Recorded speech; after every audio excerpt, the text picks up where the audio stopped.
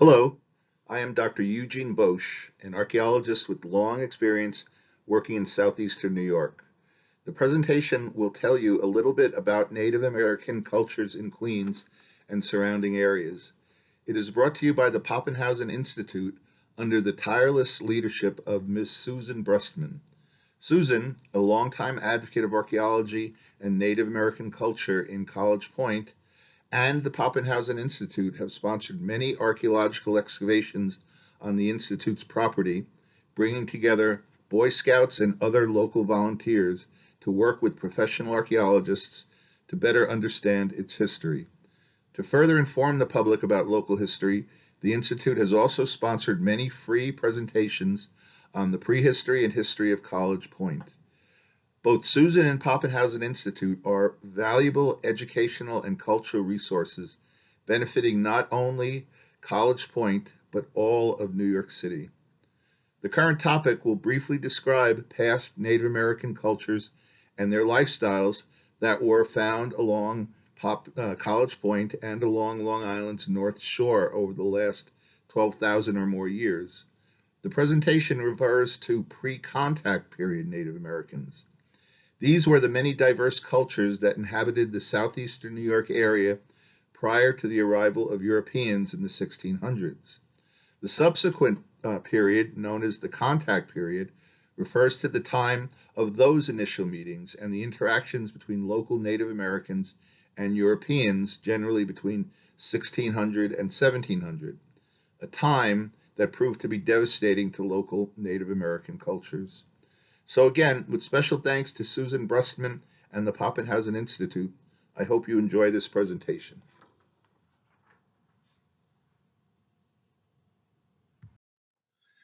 For those of you unfamiliar with the area, this slide just shows you the general area we're going to be talking about today, College Point and adjoining areas of Queens. This image shows a Native American man belonging to the Algonquian culture. It was painted by John White in around 1573, 1575, early on during the contact period. The Algonquian culture was a culture that extended from the North Carolina, southeastern United States area up the East Coast, through much of New England and into the interior. This individual, although the painting was done along the Chesapeake Bay region, this individual would have been very similar to what Native American men would have looked like during that early contact period in College Point and surrounding areas. You can see he's heavily tattooed and scarified. That would have conveyed information to other Native Americans, maybe about his clan group or his moiety or some spiritual ritual effects that he has experienced. So it was basically like a driver's license card. You looked at him if you were in the same culture and gained a lot of information from him. As you see, he has his hunting bow, his quivers. There's some turkey feathers in his head and behind his ears. Those are hunting adaptations. The feathers also sort of act as a Ray-Ban sunglasses of the day. They would be used while hunting to protect the eyes from any glare or other sorts of visual effects by the outdoor weather. So this individual, again, as I said, would have been very, very similar in appearance to what Native Americans would have looked like in College Point during that period of around 1600 or so. This image of a woman and a child, also done by White around the same time as the prior slide, is one of the more interesting slides from an ethno-historical archaeological point of view. It shows the woman, the female. She has tattooing and scarification on her, also conveying information. White has her in a very formalized pose with her arm around her necklaces. That's sort of a common European conveyance at the time, which she took the liberty to do. But again, she would look very, very similar. She's also holding a pumpkin gourd. um, for liquids and other sorts of storage of materials.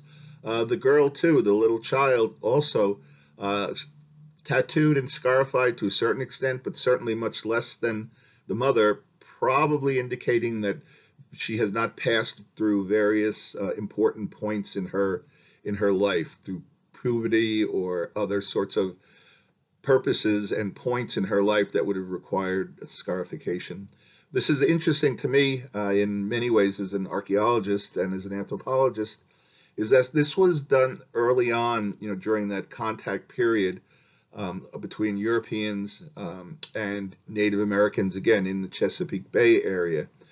But the girl, she's holding a doll, and what's the doll look like? The doll is dressed in Elizabethan, kind of clothes. Now, again, it could be a, sort of a, convention that White threw in there, but in either case, it shows that the girl is already being exposed to European influence, so that Native American culture change was occurring that early by the late 1500s throughout portions of the east coast of the United States, and that eventually came up to the Long Island area where culture change happened fairly dramatically from a period of around 1600 to about 1650.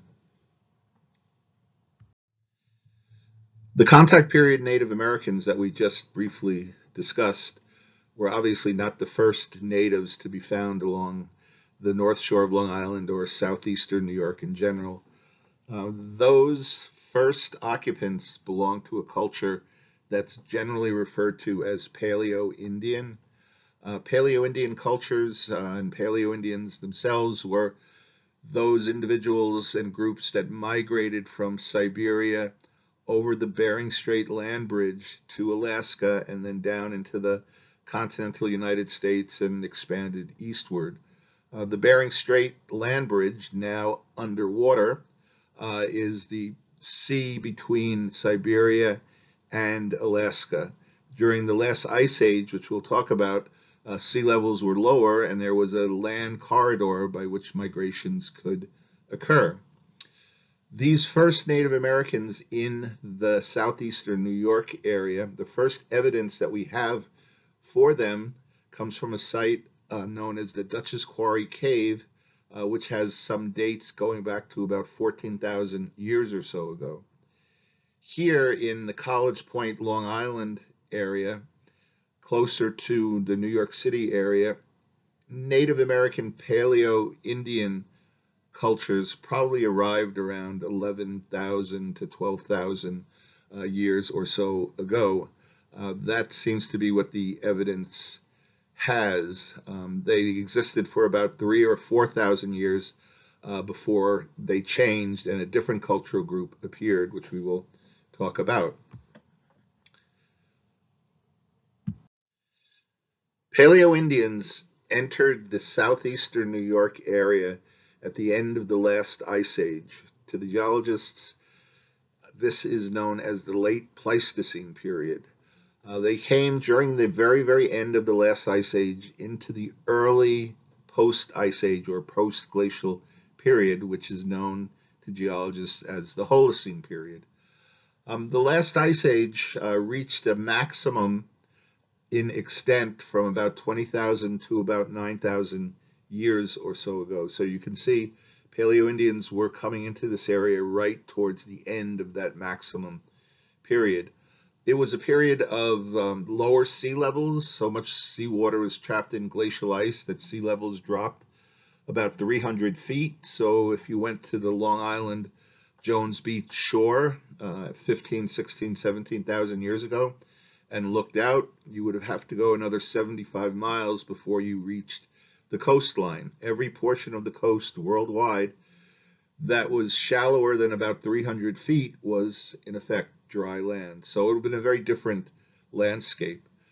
These early Native Americans, as I said, came into the area. It was not an area that we would generally have recognized. Not only was the climate slightly different, but the vegetation, the land would have been different. It would have been more of a tundra type environment, more of a northern Canadian type of environment than we are used to today.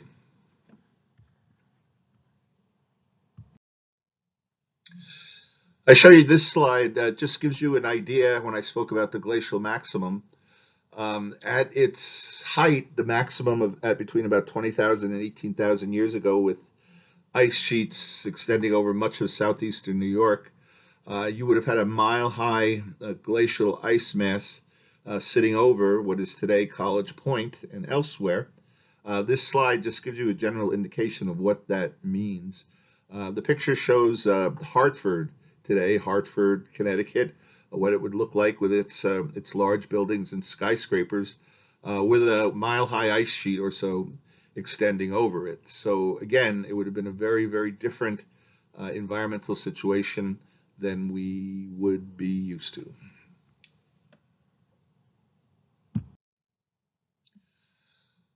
Once the ice started pulling back after about 16 to 18,000 years or so ago, that glacial meltwater had to go somewhere. It tried to work its way down the Hudson Valley through various sort of meltwater channels, but the water frequently got backed up by something called moraines, which are glacial features, sort of like earthen dam-like features, and other sorts of impediments to its draining out into the Atlantic Ocean, 75 or 80 miles away. These glacial lakes in the southeastern New York area are Glacial Lake Passaic, which is now part of Morris County, Glacial Lake Hackensack, which covers the Newark and Hackensack Meadowlands, Glacial Lake Hudson, which covers much of present-day Manhattan and the Hudson Valley, extending up to the Tappan Zee Bridge area, and for our purposes, Glacial Lake Flushing, which covers much of northern Queens and South Bronx. In the image I show you, you see a little gold star, a little gold arrow that shows approximately the College Point area. The stippled area that you see below the gold star represents the moraine. The moraine, again, represents the southernmost expanse of the last ice sheet. As the ice sheet came down, it moved all sorts of dirt and rock and debris in front of it, just like a bulldozer. And then when it pulled back, it left those mounds, long sinuous mounds, showing its southernmost extent. In the Brooklyn area, the glacial moraine crosses the Narrows just north of the bridge, of the Verrazano Bridge, and it includes areas that we know today as Brooklyn Heights, Cobble Hill, all of those areas suggesting elevation, all because they are part of that raised glacial moraine.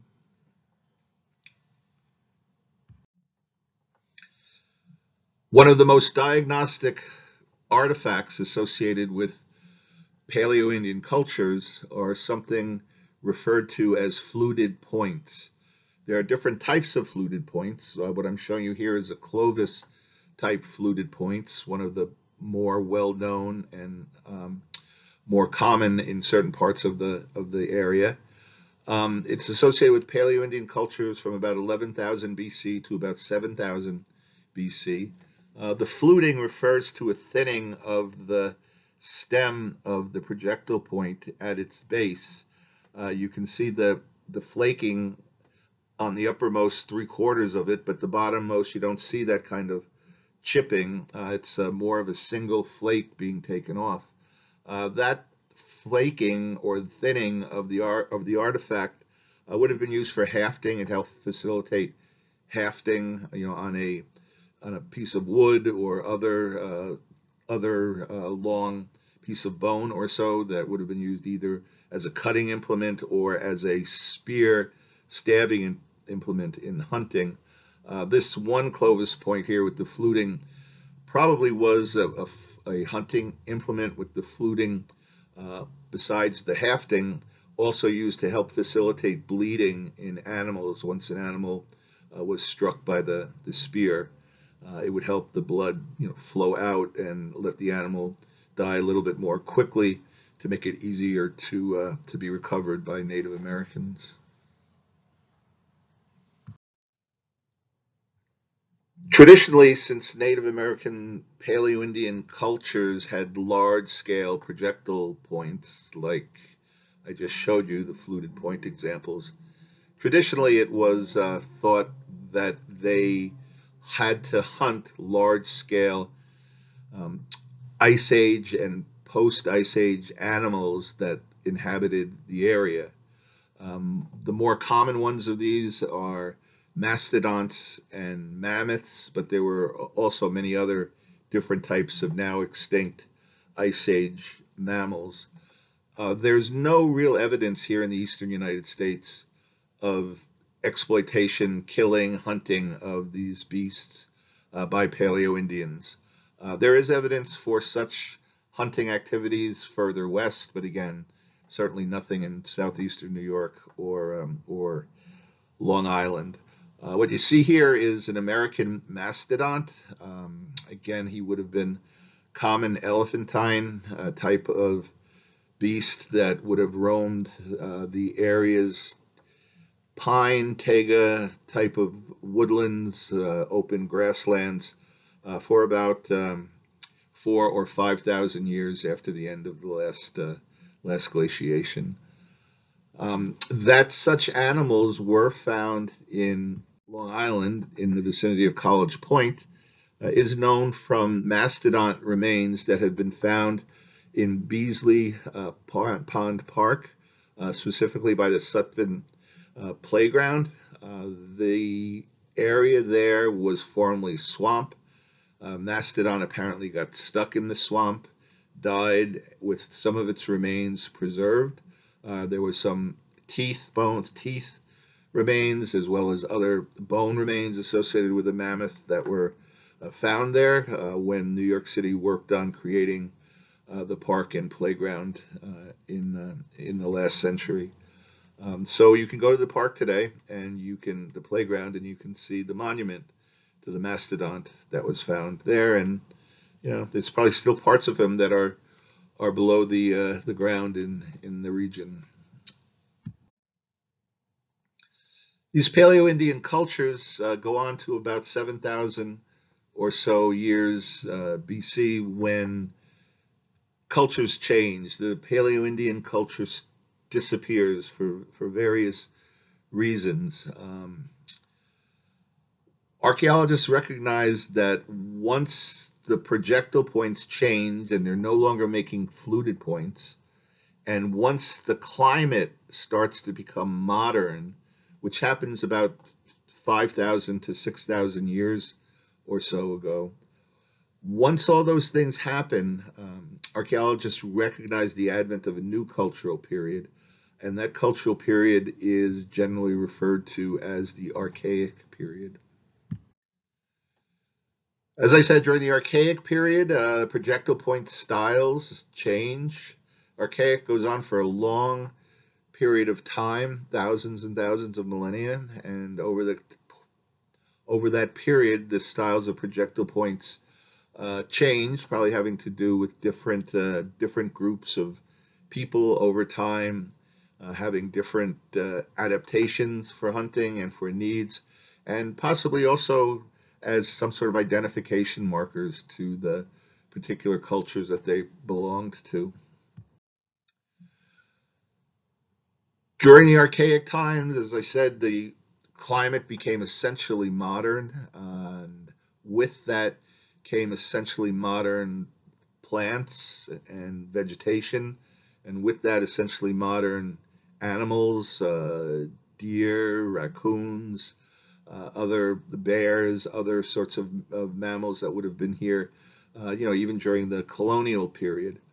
One of the things that we found that archaic folks were starting to adapt more and more to subsist more and more on, were various types of fruits, nuts, and berries.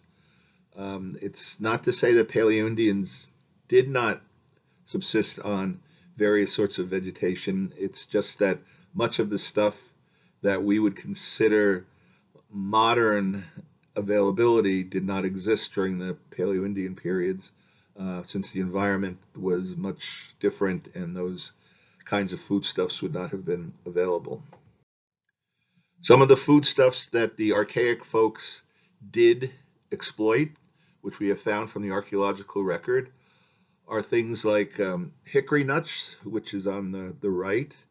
The center lower area, you find various seeds from various plants that Paleo-Indians were exploiting. On the left, lower left, you find various sorts of berries that they would have been exploiting and preserving for eating throughout the year. And on the above left, there would have been walnuts, various types of walnuts that would have been exploited and used. The archaic folk had to realize when these kinds of vegetational foodstuffs would have become available so that they could have been in those areas, while that stuff was ripening. They would have been in competition with other animals, so they would make sure that they were there to get the bulk of the harvest before it would taken away. As with the Paleo Indians, these archaic folk would have been, particularly early on during the archaic, would have been migratory, gatherer hunters moving around in various areas to collect various foodstuffs.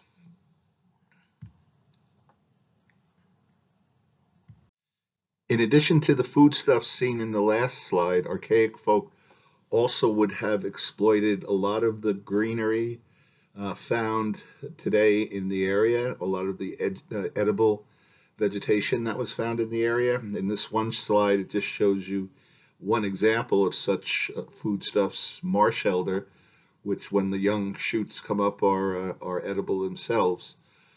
Doesn't mean that Paleo-Indian folk weren't eating floral materials also. It's just that for much of their period, there was not a large variety of such materials, such foodstuffs that were present. It wasn't until, as we said, the climate became essentially modern and the ecology became essentially modern that archaic folk were able to exploit these foodstuffs. It's found that once they did start to exploit them and they had a stable subsistence stable subsistence resources, that their populations did increase tremendously over what was in the area when Paleo-Indian cultures were here.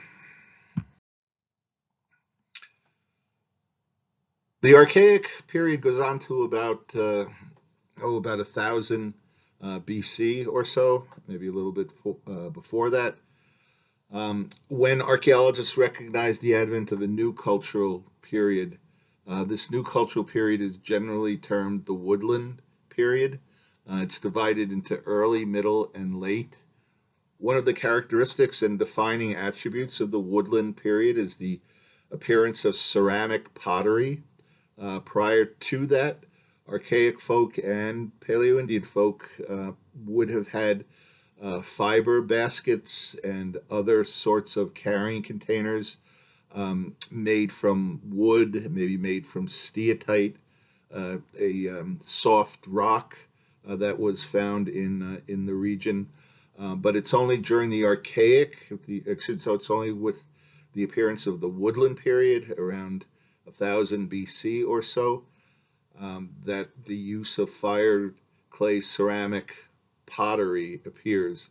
In the northeastern portion of Queens like that, or actually over much of Long Island, the earliest pottery probably dates that we know of to about 700 BC, give or take. These are just some examples of pottery that would have been used by Native Americans. They're obviously fragments. Most of the pots are broken. These examples that you see here are dated to about 400 to 500 AD, to what's known as the Middle Woodland period. You can see decorations on them on the two examples on the top. You see cross hatching up by the rim and then punctates underneath that, and then an area of smoothing or smoothed over cord marking. These kinds of attributes on the pottery change over time, so archaeologists can use them as a relative dating method. They can, when certain attributes correspond to each other, they know the time period that the things were manufactured. One other thing that characterizes the the woodland period is the advent of agriculture. Agriculture in the area probably begins during the early woodland period, during the first 800, up from about 800, 700 BC up to AD 1, when Native Americans were starting to exploit systematically some of the weed seeds that we talked about. These would have been various amaranths or quinopods. You can go, once the stores open, into various organic shops and find these weed seeds, which are grown commercially now. But Native Americans would have, sown these seeds and then left them alone and came back later on to gather what was the result of their sowing. So it was like these various sorts of what are known as domesticates that early and middle woodland folk in the southeastern New York, Long Island area would have been exploiting. But it was not until about 800 to 900 AD that Native Americans turned to another foodstuff to grow agriculturally, and this was corn or maize. Prior to that, maize had not appeared in the New York City area. It was confined to areas further to the south. There was a mutation in the maize that enabled it to grow in a shorter growing season. So once that happened, the use of maize rapidly expanded northward. The appearance of corn and generally the appearance of other domesticates and still fairly good hunting and gathering techniques enable woodland populations to increase over time. And while they were increasing over time, they developed new settlement types, one of which were semi-permanent to permanent villages. Prior to this time, Paleo-Indian, Archaic, early Middle Woodland, populations would have been much more nomadic, much more moving around the environment based on when various foodstuffs or seasonal variations were occurring. By the late woodland period, again after about AD 900 to about AD 14, 1500, right before contact, these late woodland folk were living in extended villages. Maybe every 10 or 15 years they would move the village as local ecology got impacted by their presence. So these larger villages of maybe anywhere from 300 or 400 to 1,500 people or so, would have moved around over the course of a few years. In addition to these villages, there would have been more satellite camps, hunting camps, gathering camps, travel camps, overnight camps, special exploitation of tool resources, things like that. But the main focus would have been some of these villages. And, we have archaeological evidence of where some of these villages existed, and even the Dutch and English recorded some of the presence of these villages, in the early 1600s, which probably did have some time depth back into the past. These villages wouldn't have been like you would imagine today. They would have been more extended types of villages, maybe with houses separated by every a couple hundred by 100 yards or so, with various sorts of small fields or gardens in between them. These extended types of village areas, would have, extended for maybe a quarter mile or half mile or so over the course of a fresh water source or a river near a confluence. So that seems to be what the archaeological record indicates, and this kind of village pattern, has been termed, as I said, an extended village. I show you this slide. It just gives you a generalized reconstruction of what some of these house areas would have looked like to the Native Americans living in them. You can see the hearth, the fire, you can see the support pole, some corn hanging from it. You can see a sleeping and storage area, in the background, some squash and gourds underneath the the sleeping area, the planking there, and opening out into the wider world with an earthen dirt floor. With that brief synopsis of the culture history of the prehistoric, pre-contact period occupations in the area, I'll now turn to one of the more well-known and more famous pre-contact sites that are found in the College Point area, and this is the Wilkins site. Its presence was around 14th Avenue by about 141st Street. The site was first excavated in the late 1930s and 1940s by the noted archaeologist Carlisle Smith.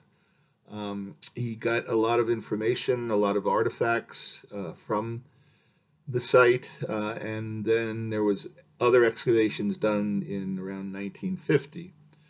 Then in the late 1990s, I worked at the Wilkins site as the principal for another project when New York City came in and wanted to redo part of the roadway. So before they did that, we did additional archaeology there. The site itself is considered by the New York State Historic Preservation Office, that's NYSHPO, that you see on the slide, is considered to be a National Register eligible site, meaning that the site is recognized as being one of the most important or one of the more important resources for history in the United States. There are many of these sites, the Wilkins site being just one of them. This shows you where the Wilkins site was located based on historic period maps. These I always find of great interest. This is the 1781 Taylor and Skinner map. The arrow points to approximately where the Wilkins site was located. What you see here is the site is located on a high ground. That's those diagonal lines roughly on both sides of what is now 14th Avenue. To the south of that, you see an area of wetlands. To the north of that, you see the Long Island Sound or the East River. The Wilkins site, from the archaeology that was done there, was occupied for a number of thousand years.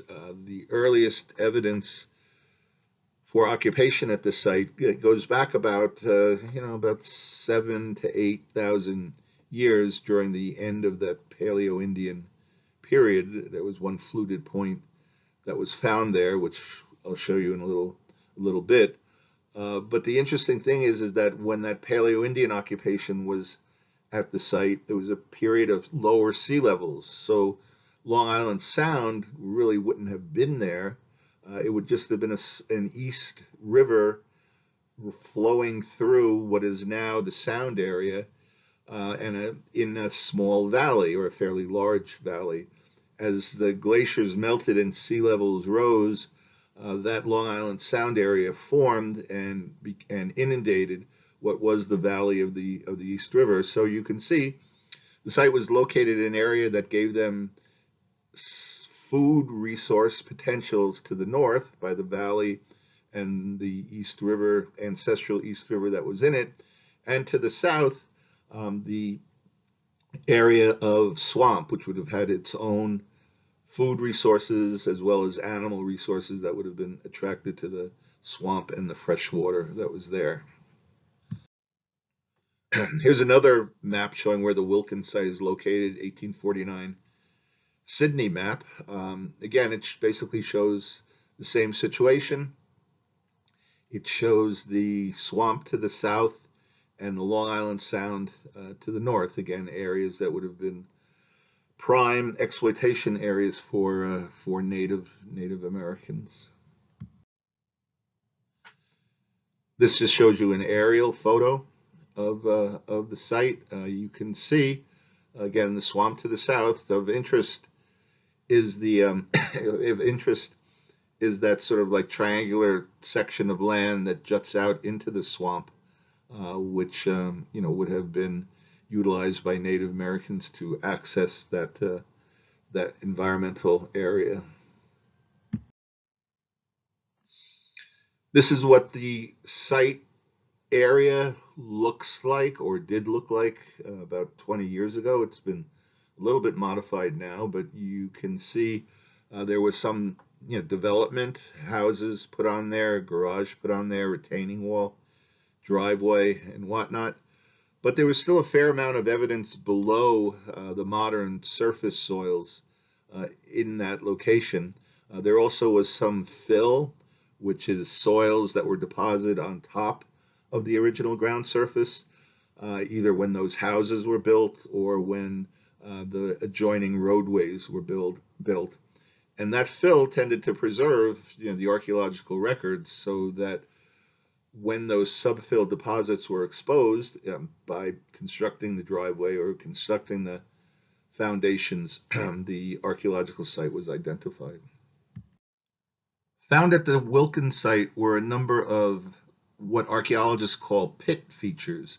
These were holes that were dug into the ground and were used by Native Americans either as refuse or trash pits, or as storage pits for various foodstuffs that would then be covered over, with a mat or so, and kept for later usage. Some of these pits are used as burial areas also, with interments placed in them. They're quite easy to identify. When you're excavating and you get down to the yellowish colored soils or sands, which you see around the areas in this slide, you can look by the ruler there and see the yellowish soil there by the ruler and the trowel. This is the subsoil for the area that was deposited during the end of the last ice age, before humans were really in this area.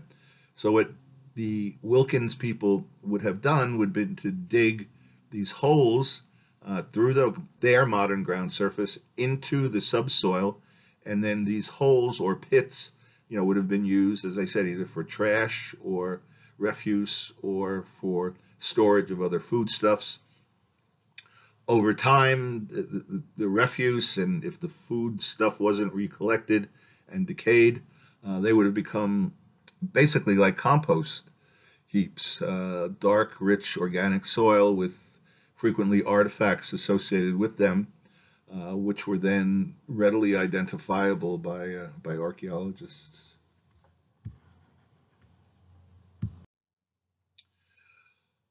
Also at the site, there were a number of hearths that were found there and in other sites in the area. These hearths are fire pits, showing that they used fire for warmth, for cooking, for communal activities. The reason that you can tell that it was a fire pit is the reddish, pinkish, orangish color of the soil. If you start to have a fire this coming summer in your backyard, and you have a roaring blaze going for a period of time, a day or so, and then you let it cool down and then look at the soils underneath it, you'd find that many soil types will have turned that color: orange, yellowish orange, pinkish orange, red, and that all depends on the iron content in the soil, but the fire sort of fixes that iron, and you can really tell where the area of burning occurred. This shows you an early feature that was excavated in the late 1930s by Carlisle Smith. This shows you the profile of the feature. Um, it represents a storage pit. That dark band that you see at the bottom is a band of ash and decayed organic material.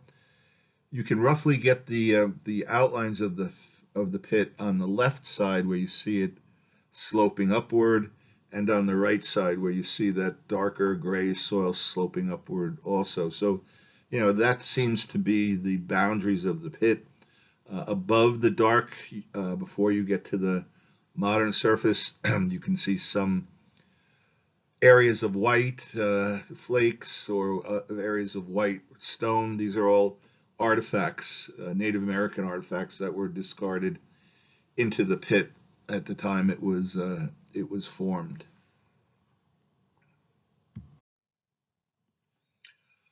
Also, at Wilkins was found one Native American burial.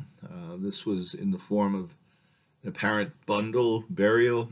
What happens in bundle burials is an individual is interred at a period of time later on. They would be disinterred by their family or some other appropriate person. Any remaining flesh or so on the bones would have been cleaned off, and then the bones placed together and placed into some other wrap or bundle, and then given a secondary type burial. These kinds of bundle burials occur on and off, on and off, on and off, from the Archaic to the Woodland periods of time, in terms of their frequency. So it's something archaeologists and ethnohistorians don't know a lot about, but certainly it was a hallmark of some of the late woodland cultures in the southeastern New York area. Also found at the Wilkins site was a range of pottery that spanned from about AD 100 to about AD 1400, 13 to 1400, showing different types of cultures that inhabited the area during that 1400 year or so period. What you see here are two such sherds. One is a Bowman's Brook stamped ceramic, which is seen on the right. The other is known as Van Cortlandt punctate stamped, which is seen on the left. Both of these sherds were most frequently made during the period from about 1000 to 1200 AD. They belong to a larger tradition of ceramics, generally known as the East River tradition of ceramics. One of the more important elements of the Wilkins site that make it a significant National Register eligible site is that it is the type site for the Bowman's Brook phase of ceramics. So what I mean by that mouthful is that Bowman's Brook ceramics were initially identified at this site, defined, their attributes recorded, their time periods identified, and then since then, Bowman's Brook sherds have been found at many, many, many other sites throughout the New York City metropolitan area and going up the Hudson Valley. So the Wilkins is an important site, if for no other reason, that it represents the first site and the type site for Bowman's Brook phase ceramics.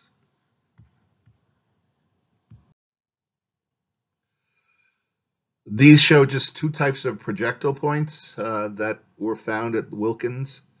These also give you some indication of the time span that the site was occupied from. On the left is what's known as a Lavana projectile point. Lavanas really are true arrow points. The other ones are either knives or spear points. The Lavana represents the first introduction of bow and arrow technology in the southeastern New York area, which dates to about 800 to 900 AD or so. That's when bow and arrow first come into this area. Before that, Hunting was done with spears or atlatls or other penetrating tools. So here you have two. One, the Lavana point, dating from about somewhere between 800 and 1200 AD. And on the right, you have what's known as a Brewerton side notch point, which goes back to about 6000 to 3000 BC. That's this time span that that point was generally made. So, again, it shows a lot of different time periods and cultures that were using the Wilkins site. So it must have been, a very good location to make a living like that.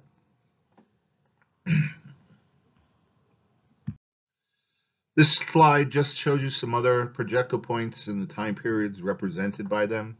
The Bear Island, a fairly common point during the period of about 3000 to 1500 BC. Then you have other tools that were found at Wilkins, such as chert, the chert blade scraper, which was used for cutting and for cleaning hides or cleaning bone or other utilitarian tasks.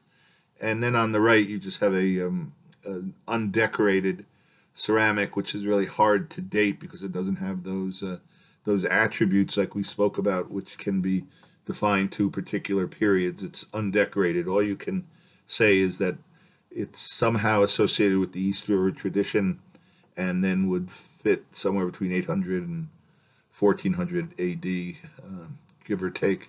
And again, that's consistent with the other pottery found at this site.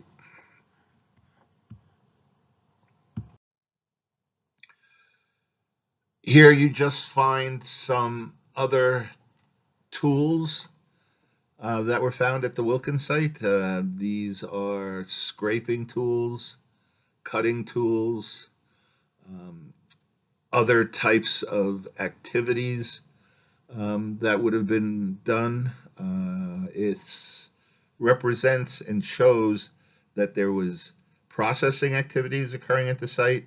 The scrapers, processing hides, processing meats off of bone, cutting activities, butchering, making clothing, um, making various sorts of maintenance onto tools that were done there. So it just shows an increase in the variety of activities that occurred at the site. It also shows where some of these resources were gathered from. The quartz um, obviously is gotten locally in the glacial sands and the glacial deposits that are found throughout Staten Island. But on the left-hand side, some of those cherts, tools, bifaces, and that one cutting implement, chert flake, on the right side, those items are not locally derived. They come from up the Hudson Valley in what is today Greene County.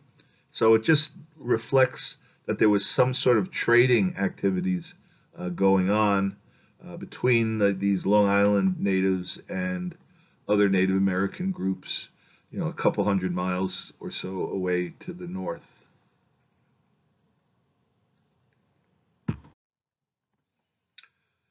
This ovoid sandstone tool is also a scraper.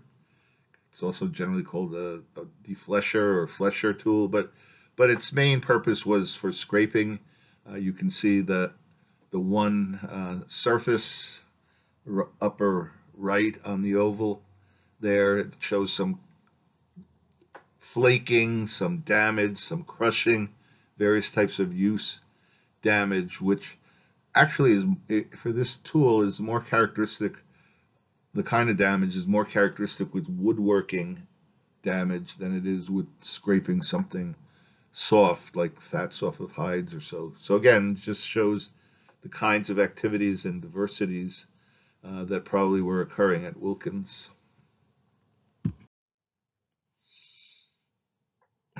Again, another projectile point from the site. Most of the points, interestingly, that we find were broken at the tip. That could mean that they were intentionally left behind because their use life seems to have been, ended, so to speak. But yeah, these tools could have been, reworked into other types of tools, which I'll show you an example of in a little time. But again, just generally, this gives you another period of occupation at Wilkins, ranging from about 3,500 to about 2,000 BC, sometime during that time span. Here is a Lamoka point from the winged base down, a Middle Archaic type dating from about 5,500 BC to about 400, to about 4,000 BC.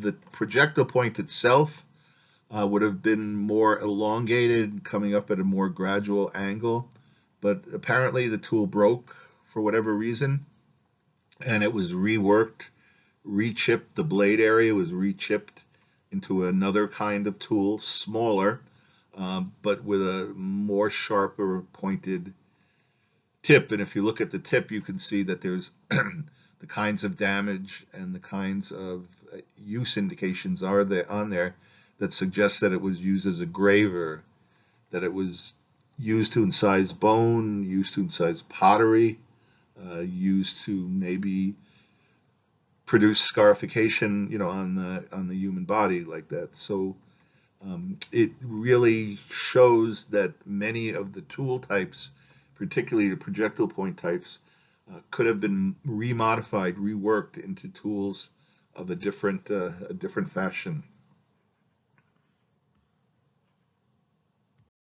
And now, for me, one of the more exciting artifacts recovered from the Wilkins site, which I briefly mentioned to you before. This is a fluted point. Fluting is certainly not as dramatic or as elongated as on that pristine specimen I showed you earlier, but it's fluted nonetheless, and the context that it came from suggests earlier than archaic, which would make it into a Paleo-Indian kind of artifact. You can see the fluting on the base.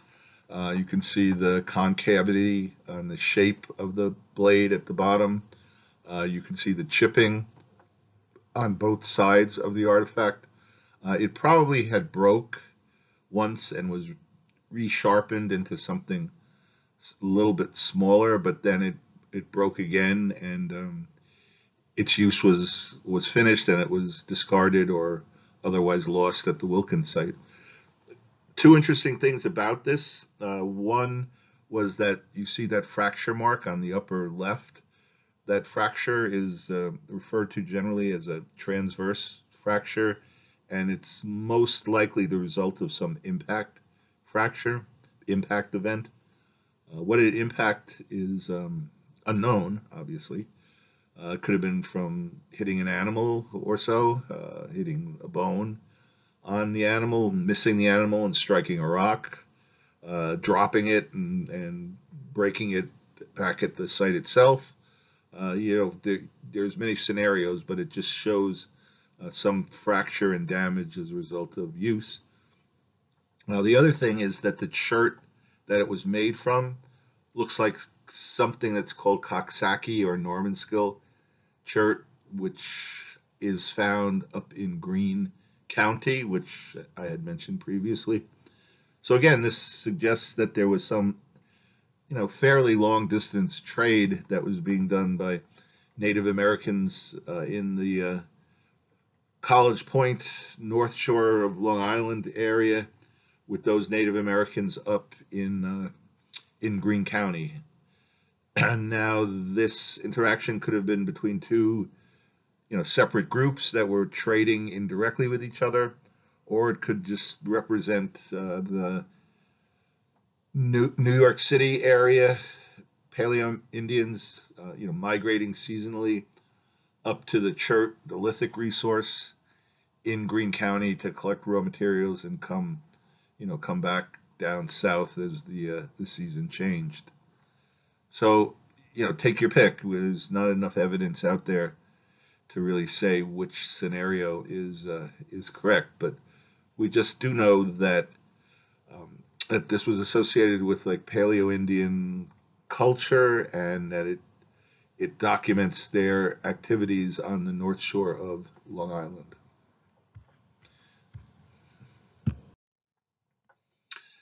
This final slide I will show you briefly shows Native Americans in various canoes and other watercraft going up the East River, going up the Hudson River.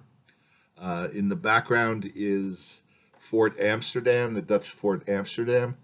This image is one of the earliest, if not the earliest, representations of Native Americans in the New York City area during the contact period. It dates to the 1630s. There's a number of these images from various times, but the earliest one dates to the 1630s, like that. What you see in the background is parts of Brooklyn. You can see the high ground in Brooklyn, which represents what is today known as Brooklyn Heights, which, as I had mentioned to you earlier, that Brooklyn Heights is part of the glacial moraine that represents the southward-most extent of the glacial ice sheet during the last maximum of the Wisconsin glaciation between 18 and 20,000 years or so ago. So I hope this gave you some idea of Native American cultures in the North Shore, Long Island area and in College Point. There are a number of sites that have been found. Most of them have been disturbed by modern day development, recent activities, and really activities going back 100 years as Queens was developed. So just remember, archaeological sites are a finite resource. They're limited. They do represent a whole period of time that human activity occurred on the North Shore of Long Island. During the last period, during the contact period, the Native American groups that would have inhabited Long Island in the College Point area were part of what are known as the Matinecock. The Matinecock still have a presence in the area. You can still see their websites. You can go to some of their activities, seasonal activities that they have, which they publicize for various locations on Long Island.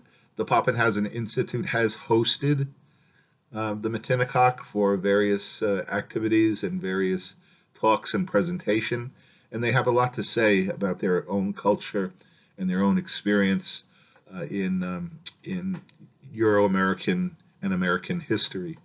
The Pappenhausen Institute also I would encourage you to go visit because they have on display many artifacts that were found from archaeological excavations in the area, both pre-contact artifacts and contact period artifacts associated with the Matinecock and other groups. So it would be well worth your while to spend a couple hours going to the Pappenhausen Institute and seeing what they have to offer, and to keep your ear to the Pappenhausen Institute's website to see when other Native American culture talks will be given, or when other podcasts dealing with Native American and European and American culture in the College Point area are developed. So I thank you very much, and if you have any questions, please just email the Pappenhausen Institute, and they will forward the emails to me, and I'd be happy to answer any questions you may have. Thank you very much for your time.